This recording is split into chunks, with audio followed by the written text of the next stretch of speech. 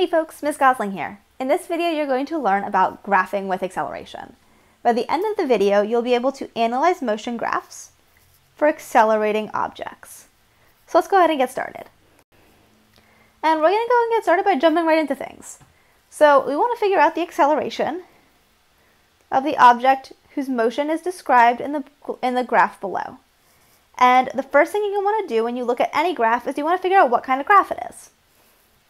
So I can see here that I've got time on my x-axis and velocity on my y-axis, and the title of my graph is velocity versus time. So I know this is a velocity time graph. So what that means is that my y-axis is being measured in meters per second, and my x-axis is being measured in seconds. What that also tells me is that I am going to figure out the acceleration of this object by finding the slope of the graph. Let me show you why. So there's kind of two explanations that you can use. So first of all, we can look at what's being measured itself. So our x-axis is time and our y-axis is velocity.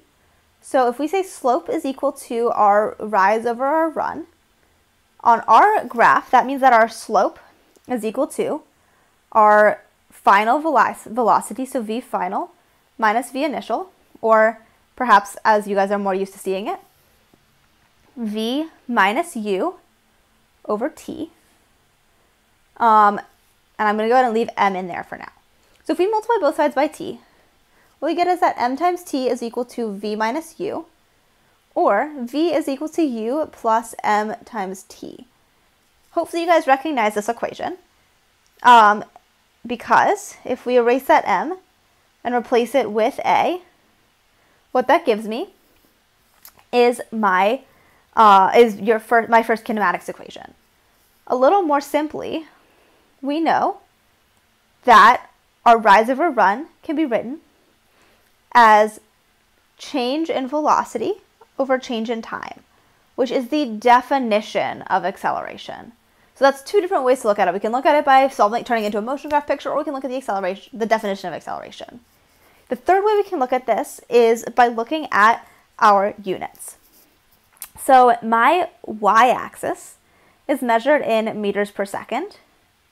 So my rise over run is going to be measured in meters per second divided by seconds, or meters over seconds squared, which is the units for acceleration. So there's a couple ways of just being able to see why slope shows acceleration in one of these motion graphs. So you had a chance to look at the proof. I'm going to go ahead and I'm going to erase it all because I would like for you guys to be able to have some space to calculate our acceleration. So to calculate my acceleration, I'm going to find the slope of this graph. I can pick any two points on the graph. I'm going to pick the two easiest ones, which are the first point and the last point. So my acceleration is equal to my rise over my run, my change in velocity over my change in time. So that's going to be my final velocity minus my initial velocity over my final time minus my initial time. So the velocity at my final point is, I can go ahead and I can go over to the y-axis, is 10. And my initial velocity, as I can see at the y-axis, 0. My final time, again looking at my final point and going onto the x-axis, is 5. And my initial time is also 0. So that gives me that my acceleration is equal to 10 over 5, or 2 meters per second squared. So the trick here, guys, is that to find acceleration, we are going to find the slope of a velocity versus time graph. Now, one thing to know, if your graph is not a velocity versus time graph, if it's acceleration versus time or position versus time, you can't use slope. But if you have a velocity versus time graph and you're asked to find acceleration, what you're going to do is you're going to find the slope of the graph. Next, we can also use our acceleration versus time graphs to figure out our velocities. So what we can do is we can actually take an acceleration versus time graph and use it to figure out an object's velocity after a certain amount of time, or, as this question is asking us to do, to draw the velocity time graph of that object. So what I'm going to do is I'm going to create a table of the acceleration of the velocity of my object after each point in time. So what I'm going to do is I'm going to start with 0. So I'm going to have my times. So 0, 1, 2, 3, 4, 5. I'm going to go ahead and figure out my velocity. Now the important thing to know here is that for an acceleration versus time graph, velocity is equal to the area under my A versus t graph. So that's how we're going to figure out our velocities. So for our first second, at 0, we're not going to worry about our velocity. We're going to assume that our initial velocity is 0. At second number 1, we can use the area under our graph to figure out our change in velocity between 0 seconds and 1 second. So that is going to be our base times our height, or 1 times 1 second times 2 meters per second squared, or 2 meters per second. So that's going to be our velocity after 1 second. Next, we can figure out what our change in velocity is between 1 second and 2 seconds. So remember, at 1 second, we're already going at 2 meters per second. Between 1 second and 2 seconds, we go from 2 meters per second, and we are going to add another 1 times 2, or 2 meters per second. So we're going from 2 meters per second to 4 meters per second. Because remember, we're not going back to 0 each time. So we're going to always add our new areas. The other way I could solve this, guys, was I could just figure out the area of this whole thing, and that would give me 4 meters per second. So you can either break it into chunks and add each chunk together, or you can just find the area under the graph, the whole graph at that point. It's the same thing, 2 different methods of finding the same answer. Similarly, I can do the same thing between 2 and 3 seconds, giving me 6, between 3 and 4 seconds, which will bring me up to 8, and between 4 and 5 seconds, which is going to bring it up to a velocity of 10. And my next step, of course, is going to be to graph them. So let's go ahead and draw our graph.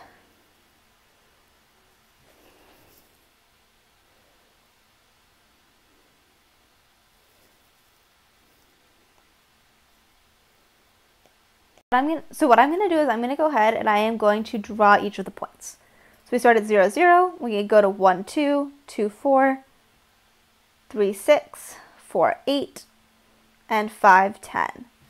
And all I'm going to need to do is connect my dots to draw my velocity versus time graph for my object.